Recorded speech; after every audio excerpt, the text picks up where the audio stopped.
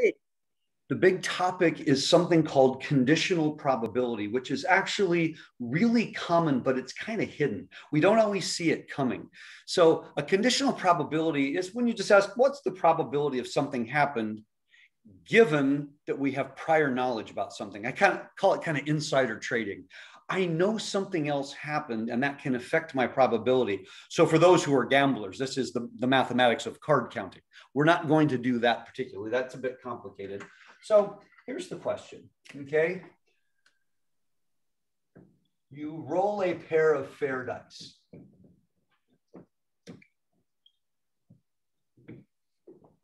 All right, let's keep it simple. Find the probability. Oh, hold on one second. I'm waiting for a call. Let me pause this. Very good news. My car's been in the shop and I talk about fingers crossed, I didn't know. And that was the mechanic called and said, your car's running well. It's working. Everything's great. My car has not been running well. And over the weekend, all of the lights came on. I mean, the check engine, every orange light that could possibly come on came on. So this was very good news. Anyway, all right, you roll a pair of fair dice, find the probability, the sum is, let's say, at least, we'll keep it simple, it's at least 8. All right, so what I want to do is quickly generate the table, because I'm going to use the table to answer the question. When I mean the table, the dice roll chart.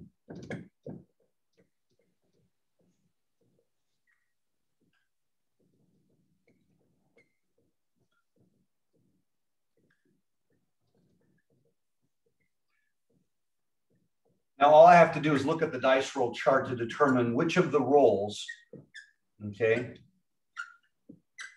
So if the question is, what's the probability the sum is at least 9, that means 9 or, excuse me, at least 8, then my answer clearly will come from that region right there.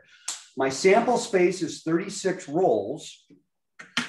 The particular event I'm looking at, just count them, 1, 2, 3, 4, 5, 6, 7, 8, 9, 10, 11, 12, 13, 14, 15. Okay, so does everybody agree the answer is pretty obvious? The answer is going to be 15 over 36. Okay, now, that wasn't too bad. No, I could have all sorts of tables. I could have all sorts of ways of calculating. That's fine. But here's the thing. Okay, my wife and I play backgammon all the time, and we put the dice in the little shaker thing, and sometimes they don't come out together. Sometimes one will fall out, and you got to wait a second, and then the other one will fall out.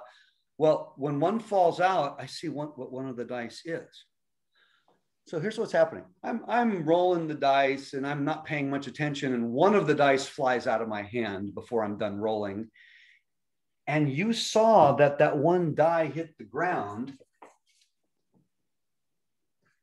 Okay.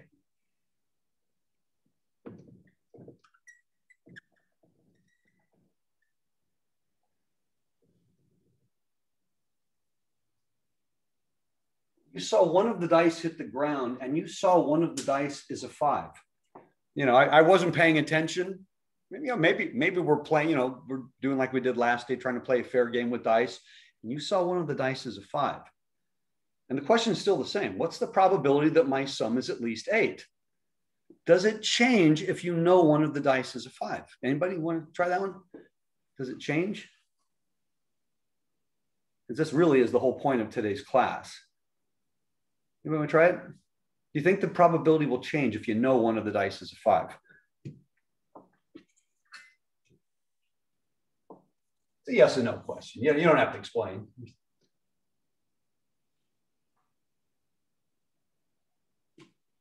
Nobody wants to try that one? I guess we're done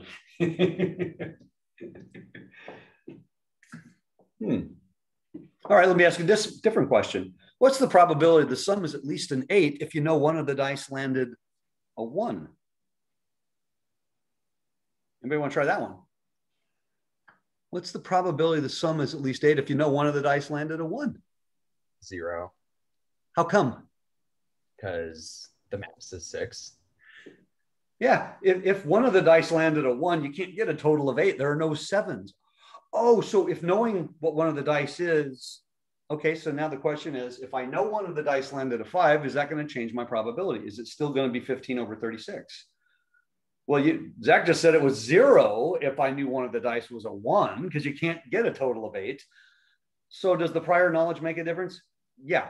Yeah. In fact, it's the single most important part of the problem, not the 8, the prior knowledge, because the prior knowledge, knowing one of my dice is a 5, changes the sample space. If you know one of the dice is a 5, then is 1 a possible outcome anymore? No. The only possible outcomes are outcomes that have 5s in them. And that would be, make sure I got the right row here.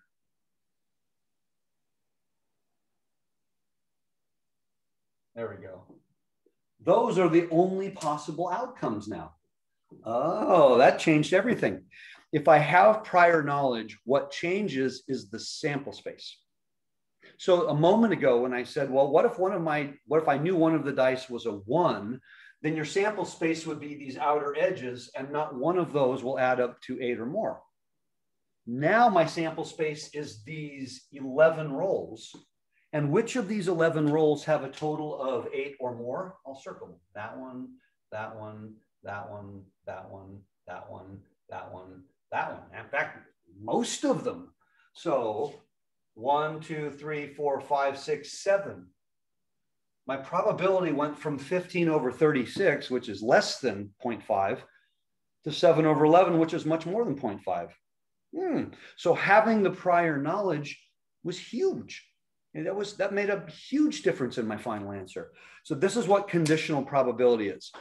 I know how to calculate the probability of a particular event, period, right? The number of outcomes of that event divided by the number of outcomes in the sample space, assuming they're all equally likely events, or excuse me, equally likely outcomes, like in the dice roll. But if I knew something happened, that may change the sample space. Okay. And if that's the case, then I got a different answer. So now the question is, how do I come up with this as a formula? How do I make this a formal mathematical statement? So let's stick on this problem here. The question is, how did we get from the original problem being 15 over 36 to this answer here by me throwing in the one condition? So first of all, from a notation standpoint, okay, let's say we have A and B are events. We know how to calculate the probability of event A. We know how to calculate the probability of event B. We've been doing that. So here's what conditional probability is. The probability of event A given event B. This is a vertical bar. This is not a quotient.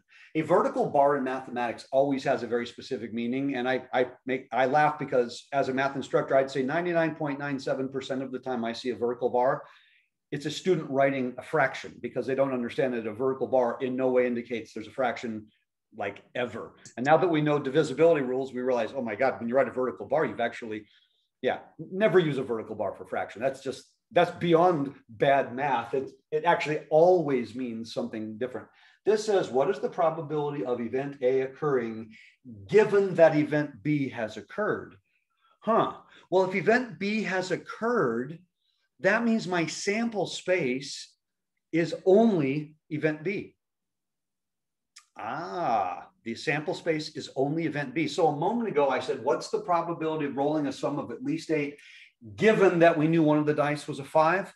So my sample space was only the events where the dice was a 5. So in this case here, let's start with event B. Event B would be let's say the rolls with 5s. Okay, let me make my 5 look different than my S. Okay, that's event B, all the rolls that have 5s in them. So then what would A be? Well, I wanted to know that my sum was at least 8. So is A the sums of at least 8? Well, not exactly. Not exactly. Okay, is it the sums of at least 8?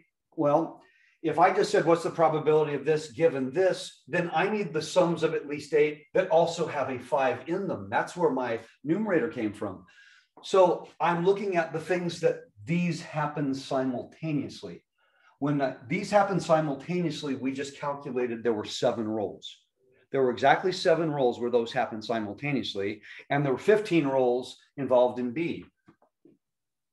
So it turns out, looks like this.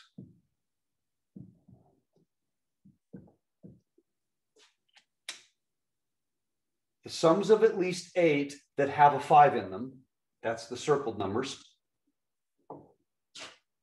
The rolls that have 5s in them. So if we calculate those as independent probabilities, then what we see is, well, in this case, the probability of A intersect B. Okay, we said there were 7 rolls. That would be 7 out of 36 of my rolls. I'm rolling the dice. What's the probability that I have a sum of at least 8 and one of the dice is a 5? Of my 36 rolls, that's 7 of them. Now, what's the probability that I have a roll that has a 5 in it? So of the 36 rolls, I said, sorry, 11. I think I said 15, sorry, 11. So 7 over 36 over 11 over 36, there's our 7 over 11. That's where it came from. Now, this formula is a very simple formula to use, and it beats drawing the picture and having to go through every outcome, because I can only do this with the dice roll because my sample space was originally only 36 rolls. What if your sample space is large? See, you can't afford to write down every possible outcome. So what you have to do is set it up in this manner. So it turns out that the formula for conditional probability is actually quite simple, because we should know all of the parts involved. Okay, so let's do a few examples of this just so we can see how it works.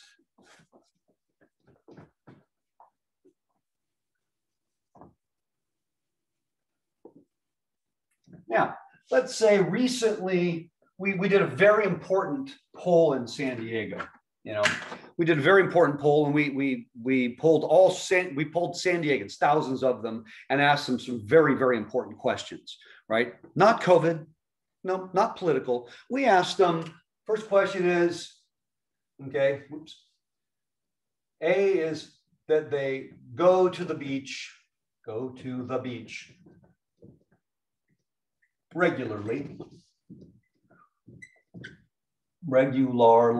and B, let's say, is the event they are still Chargers fans. Okay, so we really needed to know these very, very important questions. So we went around and asked people, do you go to the beach regularly? The answer is yes, or it's no. Keep it simple. We said, are you still a Chargers fan? Whether you were or not, are you a Chargers fan? The answer is yes or no. Now, can a person go to the beach and not be a Chargers fan? Yes. Can they be a Chargers fan and not go to the beach? Yes. Can they be both? Yes. Can they be neither? Of course. Okay. So what we did was we collected this in really, really important information. And we found that the probability of being an A, you're a San Diego, let's say that number was 0.6. Let's say the probability of B was only 0.4. And let's say that the people that identified in both groups, let's just say, is 0.3. Okay. Now, the first thing I'd like to do is let's draw a Venn diagram, because a lot of times this is much easier when I have a visual. And the nice thing is, unlike the dice roll where I could list every outcome, this outcome might involve hundreds of thousands of people. So I'm not going to list every possibility. But if I draw the Venn diagram, then all I need are the probabilities. So event A, that was beachgoers. Event B, that was Charger fans, and there's definitely an intersection. So when I'm filling in the numbers, does anyone remember how to do this? There's only one correct way to fill in the numbers. There aren't versions. What must be the first step? Anyone want to try that one? If I want to get it right, what must be the first step? Do I put, let me ask you, do I put this? Is this correct? Anybody? Is that going to work?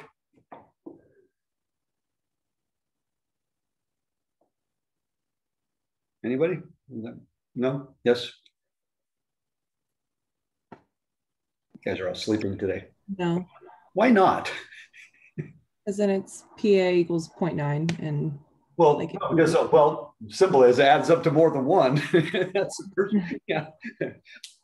you hear about people giving 110%. I guess this is how it worked. No, that's not going to work. So when I'm filling it in, is there an order of things? Yes. You have to put in the intersection first, period. There's no gray area there. Now, if 60% of all San Diegans fall in the A bubble, 30% of them have already fallen in the intersection. So therefore, who's out here? Another 0.3.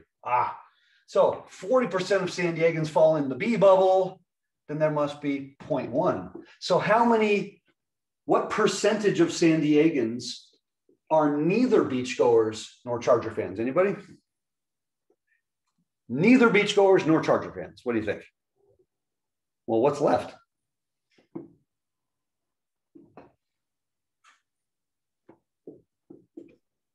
Point 0.3. 0.3. Yeah. I'm using nice happy numbers. All right. I've now filled it in. Okay. This 0.3 represents what's the probability you're a beachgoer and not a Charger fan. 0.1 would be you're a Charger fan and not a beachgoer. 0.3 is you're both. And over here, I probably should have used different numbers, but that's okay. All right. Now, I'm going to grab a person at random who's been pulled. So my question is, find the probability that I'll call them beachgoers. I like that term. That a beachgoer is not a Charger fan. So then we need, what am I asking in terms of conditional probability? I'm saying, what is the probability that you're a beachgoer given you're not a Charger fan? Or I could be saying, what's the probability you're not a Charger fan given that you're a beachgoer?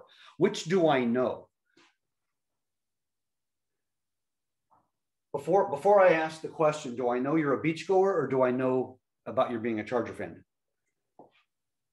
Find the probability that a beachgoer. Yeah, I'm asking a beachgoer. I'm not asking a Charger fan or not a Charger fan. I'm saying I'm going to grab a beachgoer. What's the probability they're not a Charger fan? So what's the given in this case? The given would be they're a beachgoer. That's very important. I realize that. So the question is, find the probability that a beachgoer. So I want the probability given somebody's a beachgoer. They're not a Charger fan. Well, Charger fans are the B, so not a Charger fan. B bar, B complement. I don't really care notation wise. Textbooks vary, either one. You could say B bar or B complement. So this would be the probability of A intersect B complement over the probability of A. That means my denominator in this problem is going to be 0.6. So now what's the intersection? What is the intersection of beachgoers and non-Charger fans? Well, non-Charger fans would be everything outside of this circle, okay? All people outside of this circle, which would be those folks there, those folks there. Those are the non-Charger fans, okay? I want the intersection of the beachgoers and the non-Charger fans. That would be that. So right now we are at 0.3 over 0.6. And that answer would simply be 1/2. The probability that a beachgoer is not a Charger fan. Okay, that makes sense, because if you think about it this way, aren't half the beachgoers in this circle and the other half of the beachgoers are in this circle? That makes sense. But I'm not using the Venn diagram to answer that question. I'm just using the probabilities. I could change the question. What's the probability now a Charger fan is also a beachgoer? What's the probability that you are neither, given that you're not a Charger fan? On and on and on and on. You could ask the questions, and all you're doing is using the same probabilities over and over again. Clearly, the probability of non-beachgoers would be 0.4, right? You just think complements. So conditional probability is not a hard thing to calculate. But what's very important is you have to realize, okay, what is my given? Because my given becomes the sample space, okay? Now, this leads to a very important definition. Okay, going back to the generic formula that we just derived, or we just did, the probability of A given B is the probability of A intersect B over the probability of B. This is always true. Now, a common error in statistics and in discrete math is that people try to calculate intersections. And that's always a dangerous thing. And in most every situation that exists, an intersection is you just count how many things are in the intersection. A moment ago, I just said we did a poll of San Diegans and we asked, are you a beachgoer? Yes or no? Are you a Charger fan? Yes or no? And if you said yes to both, now you're in the intersection. I told you what the intersection was. I didn't calculate the intersection. I simply counted the intersection. That's not the same thing. There is no such thing as a formula to calculate intersection. But I see people do it all the time. I've taught stats for years and years and years. And one of the most common errors is that people will calculate an intersection because they're sure they saw a formula somewhere that didn't exist. You see, if I wanted to isolate the intersection would be the probability of A given B times the probability of B. Okay, that's clearly an identity. But the thing is, I usually don't know this piece. I usually have to calculate that piece. Or in other words, I have to get that piece somewhere else. That's usually not known ahead of time, but I mean, it could be. Now, whoops, sorry. By the way, the most common error is that people will just simply multiply probabilities to get an intersection, which will be wrong more than 99% of the time. I mean, it's almost always wrong. But what if the probability of A given B was equal to the probability of A? I'm going to roll the dice. Okay. I'm going to roll the dice. And I can ask a similar question. What's the probability that my total is at least 8 given, I know how to do this one. What's the probability that my total is at least 8 given one of the dice is an even number? In other words, one of the dice is a 2, a 4, or a 6. Well, it turns out it's going to be the same answer as it was before. All right. I'd like to know, what is the probability? I'm going to flip a coin. What is the probability it lands heads given that I had eggs for breakfast? Having eggs for breakfast probably isn't going to affect the probability of my coin landing. So if I ask a question, what's the probability of event A occurring given that event B has occurred? What happens if you just get the same thing as the probability of A occurring? That means that B did not have any impact on it in a sense. Oh, if this is true, by definitions, we would say that A and B are, and this is the word, independent events. If the conditional probability is the same as the non-conditional probability, then they're called independent events. In a sense, it means one will not affect the probability of the other. Now, if this is the case, then go to this formula right here. Oh, if this is equal to this, then we can conclude that the probability of the intersection is simply the product of the probabilities. Now, of the infinitely many probabilistic models you could come up with, this is going to happen close to 0. It's very, very close to 0 in general, but it can happen.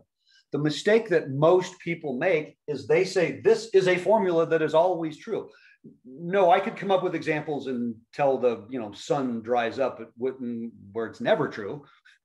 Try doing dice rolls and no, it's not going to. No, this is not true in general. This is true if these are independent events because I just swapped this out. So therefore, this is a really good test to determine whether two events are independent or not. So let's do another simple example. All right, and I'm just making up the numbers. I don't know if it's true or not. Let's suppose at Mesa College,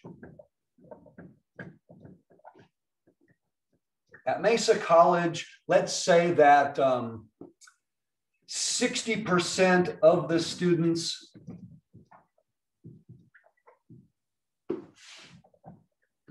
are enrolled in math, as they should be. Let's say that 50% of the students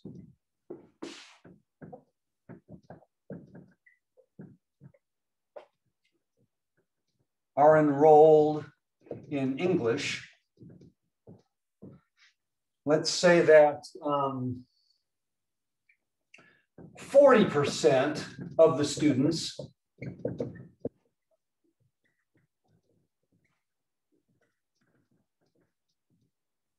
are enrolled excuse me, in a lab science.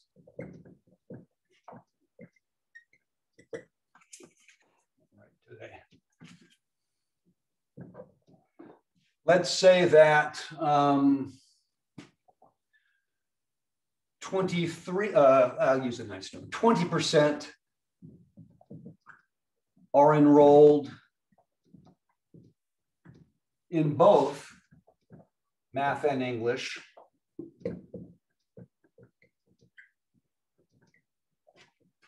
Let's say 24% are enrolled in math and lab science. Okay, I don't need a Venn diagram in this case because I'm not going to tell you the three-way intersection or even the lab science in English, but I'm giving you this much information. So now you got to look at the givens. Now, this is where I would use percentage. You know, 60% of my students are in math. So therefore, if a student is grabbed at random, what is the probability they're in math? That would be 0.6.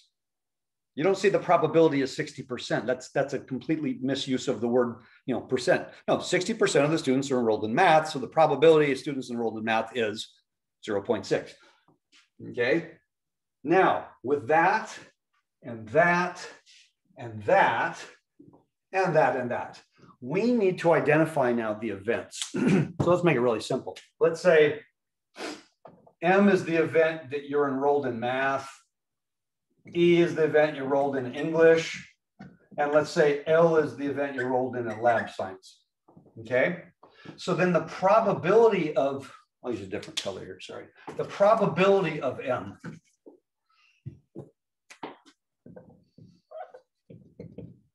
That's the 0.6. The probability of E, and I'll use 2 decimals because some of those are 2, is 0.5. The probability of L is 0.4. The probability of, now I said math and English, is 0.2. The probability of math and lab science is 0.24. Now we can start asking some conditional probability questions. So I'm going to go ahead and erase this because I've got all the numbers now. Now it's extremely important that I get this part right because that's given. I didn't do a single calculation. So first question. Find the probability a math student is enrolled in A, English, B, lab science. So I'm going to grab a math student at random. So now in other words, I know they're a math student. That's not the question. What's the probability that student is also enrolled in English? What is the probability that student is also enrolled in lab science? 2 completely separate questions.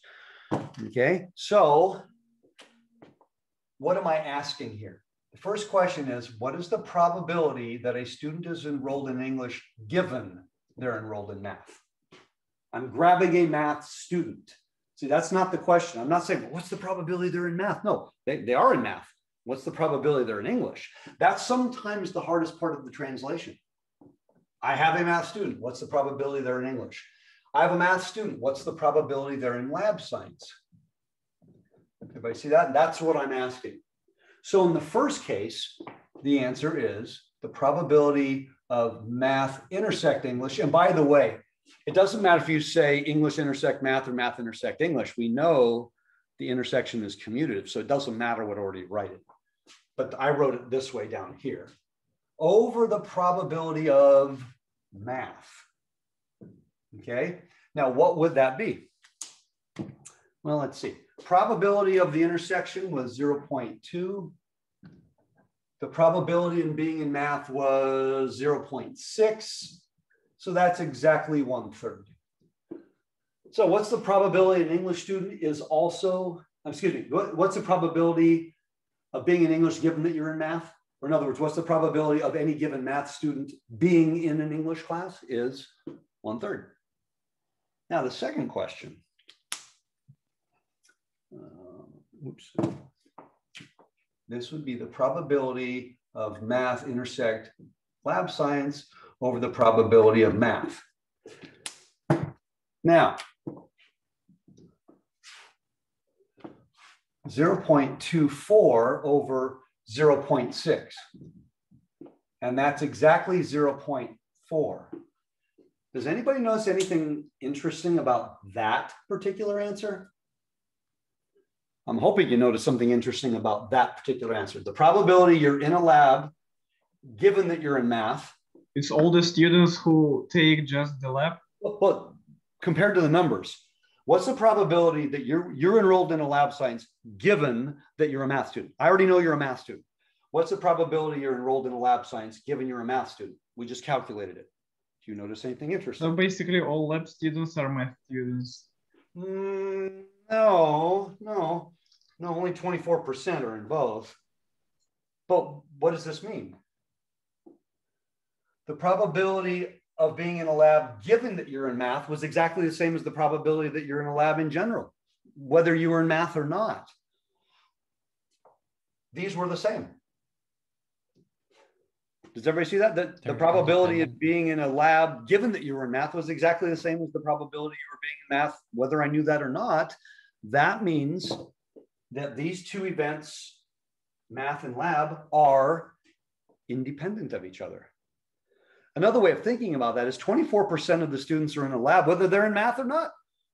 Oh, so what about you're in math, I didn't tell you the English intersection, but if I wrote, can I fit this in here? Yeah, I can fit this in here. Now I want to draw the Venn diagram for math and lab, because that'll make it a little bit easier for everybody to see. English and math clearly are not independent. And by the way, not independent is dependent. The vast majority of all events that could possibly occur are actually dependent. Knowing what happens in one case does actually affect what happens in the other most all the time, even if it doesn't seem like it would. So here's math, here's lab. I had an intersection of 0.24. Okay. The total in math was 0.6, so that would be 0.36. The total here would be 0.16.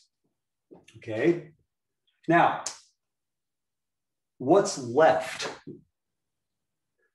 I believe that would be 0.24 out here if I just add this 4. Yeah, okay. So if I said, what's the probability you're in a lab? Oops, did I just mess it? No, that's right. What's the probability you're in a lab? 0.4. What's the probability you're in math? 0.6. Now, I'm going to grab somebody in math. What's the probability that they are taking lab given they're in math? Well, it'd be that number, 0.24, divided by the whole. That's what we just did. Now, what if I took somebody who's not in math? Well, who's not in math? Everybody outside this circle is not in math. Okay. So what's the probability you're in a lab given that you're not in math? Well, not in math would be 0.4. Do you all agree with that? What's the probability you're in a lab and you're not in math? Well, if 0.4 is the people that are not in math, 0.16 are people that are in a lab and not in math. That'd be 0.16. Those are the people that are in a lab and not in math. 0.4 was my sample space, all the people that are not in math. And by the way, what does that come out to be? the same 0.4. Okay, so I'm getting 40%. If math is involved, I'm getting this number. If the probability you're in a lab is 0.4, and we've just determined that being in math and being lab are independent of each other, that means knowing that I'm in math, knowing that I'm not in math, it was still 40%. It didn't make any difference. Another way of thinking about it is knowing that I'm in math did not make you more likely to be in a lab. Okay, but with English, think of it another way. 50% of the people were in English, but only 1/3 of the math people are in English. So knowing I'm in math made me far less likely to be in English in this case, only 1/3. So I'd say the events being in math and being in English are highly dependent, because knowing that I was in math had a huge effect on the probability. That's not 0.5, but that was what the English probability was. Another way of thinking about knowing I'm not in math then would make me far more likely to be in English. Okay, if I'm looking at it that way. So another way, if I started this problem by simply asking the question, are the events being in math and being in a lab science, are those events independent or dependent? Well, what you could do is do what I just did here. Let me go ahead and erase this again. You just did a calculation a moment ago. You did the probability of being in a lab given you're in math, and you proved that was equal to the probability of being in a lab. Boom. That's the definition of independence. So you could say, okay, these two events, being in lab and being in math, are independent of each other, because knowing that I was in math didn't affect the probability. But another way you could look at it is, what is the probability of being in math times the probability of being in lab? Well, that was 0.6 times 0.4, which is 0.24, which turns out to be the probability of the intersection. I didn't calculate the probability of the intersection. I was given the probability of the intersection. But what I did was I compared this product to this given value, and they turned out to be the same. Now, by the way, look at math and English. If you multiply the probability of being in math by the probability of being in English, you get 0.3. The intersection has a probability of 0.2. Those are not equal. Is the probability of math and being in math and English independent or dependent? Anybody? I mean, I've already said it, but if I ask the question, are the events being in math and being in English, are those independent or dependent?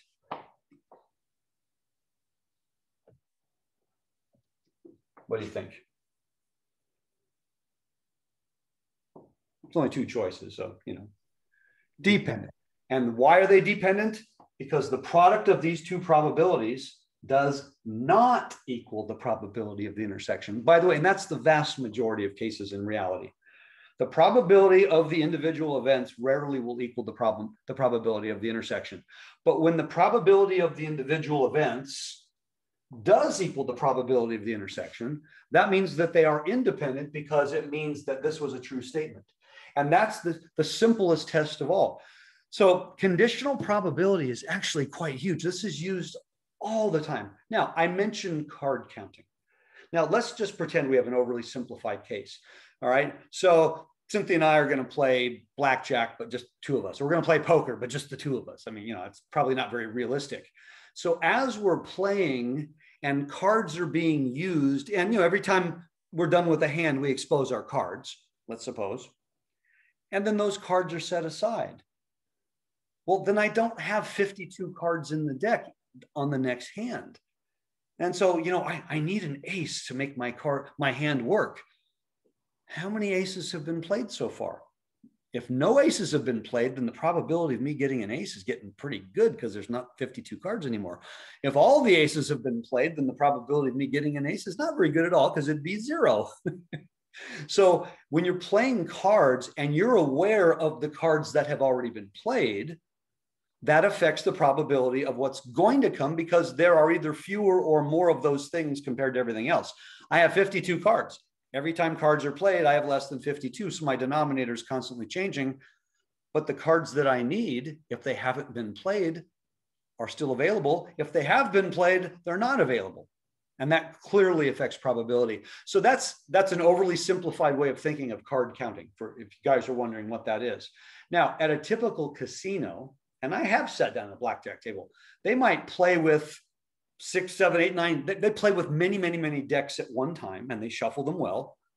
So if you're trying to keep track, well, if I've got 6 decks going, there's a lot of aces in those 6 decks. So having one ace played isn't going to have a huge effect. And the second thing is, for card counting to work, you've got to get it all the way down to the last cards. So what they do at a casino is maybe when they get halfway through these cards, they stop and reshuffle them again.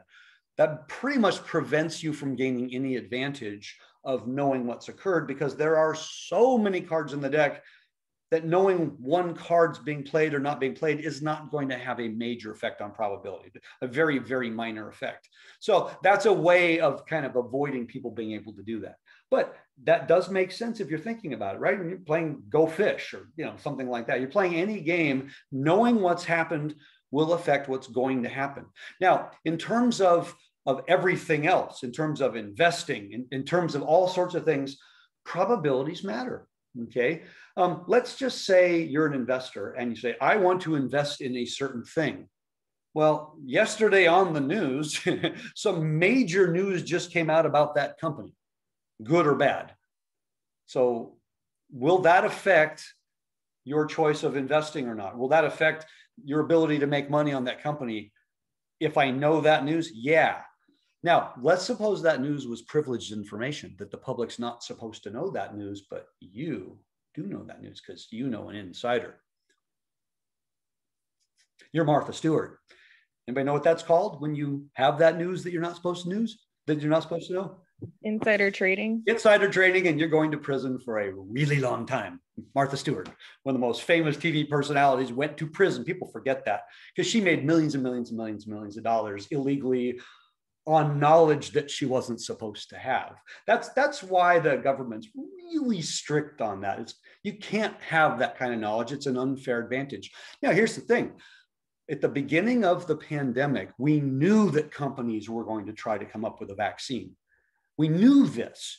So if you had been paying attention and were very wise, I obviously wasn't, I would have probably pulled money out of the bank and started investing in Pfizer and Moderna. I mean, that would have just made sense if I knew they were going to be the ones that come out first, because the value of those companies, I don't know how much they went up. I'd say tenfold, more, I don't know. But if you had invested in those companies, you would have done really well. So what's the probability that you're going to do really well, given you know they were going to produce a vaccine? I mean, that would be huge. But what about a company that was trying to produce a vaccine and never did, and spent all sorts of resources and never did? Well, that company might go under. So having prior knowledge in an investment standpoint, and I don't mean illegal prior knowledge, but just being aware would make a huge effect. So if my retirement planners had been on the ball, they would have moved my retirement savings, into those areas, and I'd be doing really well. I probably wouldn't be, or I'd be sitting on a beach somewhere, sipping cool ones, because I would have done so well. I have a very close friend whose wife was at Qualcomm. This is 20 years ago, and they used to pay the Qualcomm employees. I guess if you were management at higher up, they would pay Qualcomm employees with stock benefits. Okay. I mean, my daughter worked for Starbucks for years, and she has all sorts of stock that the company gives them after a certain time.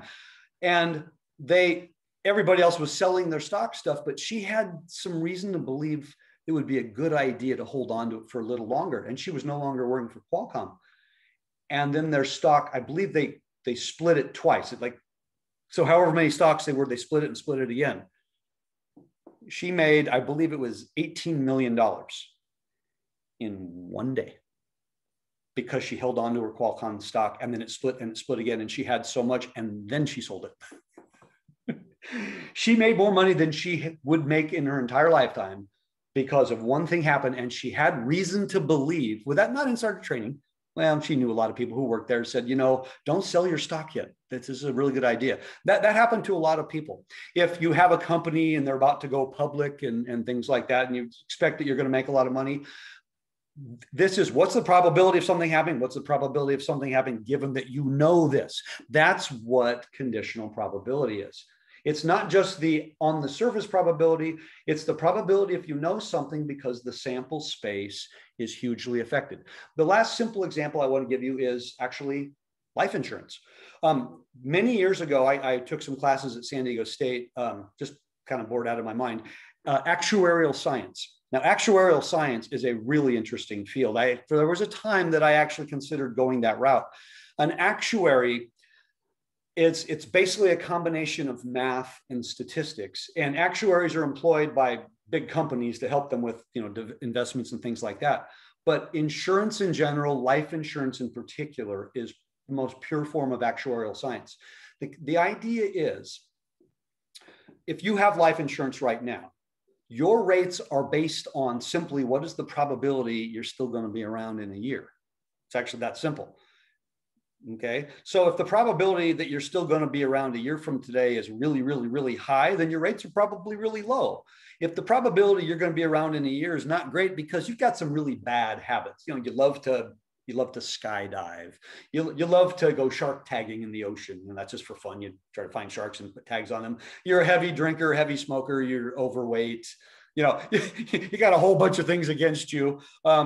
Your insurance rates are probably going to be very high because the probability of long-term survival is very low. It's actually this simple. And what they do in the actuarial world, believe it or not, it starts off like this. The way the tables come from, they'll start with literally 1 million people. And then next year, how many of those people are still around? And then 1 year later, how many of those people are still around? And on and on and on. They'll follow people. This has been going on for a really long time, all last century at the very least. They're called life expectancy tables. What is the probability that a 30-year-old is going to be 31, is going to live to their 31st birthday? Well, they'd look and say, how many 30-year-olds were there on the earth or in our poll? And then the next year, how many were there? Okay, the probability might be 0.993. Now, if using this is how we calculate life expectancy. So you hear things like this all the time in a stats class. The life expectancy of a male in the United States generally is always reported to be about 72 and females around 74. That's using really old data though. You see, if you were born today, all things being equal, is 72 or 74 reasonable? No, probably 80 at the very least, because we know people are living longer each generation. So here's the thing. If you were born today, what's the probability you will live to be 80? I don't know, maybe that probability is 0.5. Maybe that probability is 0.3. Maybe that probability is 0.2, because you got to live 80 years and survive everything. If you're 79 right now, what's the probability you're going to reach 80? Now think about this logically. If, let's just say hypothetically, the probability of a person born today reaching the age of 80, let's just say it was 0.5. That might be a little bit high. If you're 79 today, is it 0.5 that you'll reach 80? No. No, it's probably 0.99. Why? Because you've already lived the first 79 years. Oh, so if I said, what's the probability that a person will reach their 79th birthday? Maybe it's 0.51. What's the probability a person will be born reaching their 80th birthday? Maybe it's 0.5. So what's the probability that a 79-year-old will reach 80? It'd be 0.5 over 0.51. Why? Because they've already reached 79. In other words, it's a conditional probability. So the probability of a person reaching a certain age depends on how old they are now. That's huge because they've already lived that long. They only have to live this much longer to reach that goal. So all life insurance is based on this. Now, I don't want to get into auto insurance. That's totally different. But the idea of life insurance is that what is the probability you will reach the next age, all things being equal. So if you have never gotten life insurance, one of the first things that happens when you apply is they go through a long interview process and a list of all your habits. They want to know the bad habits. They want to know your health history. You want to know all these things. If you have a terminal illness and you decide to apply for life insurance today, you're probably not going to be able to get it. And if you did, it would be outrageously expensive because the probability of living longer is not there. So conditional probability. Okay, conditional probability, all insurance rates are based on conditional probability, including auto insurance. But the idea is, what's the probability given that I know something? So the problems I've asked you to do are not really complicated. They're fairly simple notion, but it's different. It's kind of fun.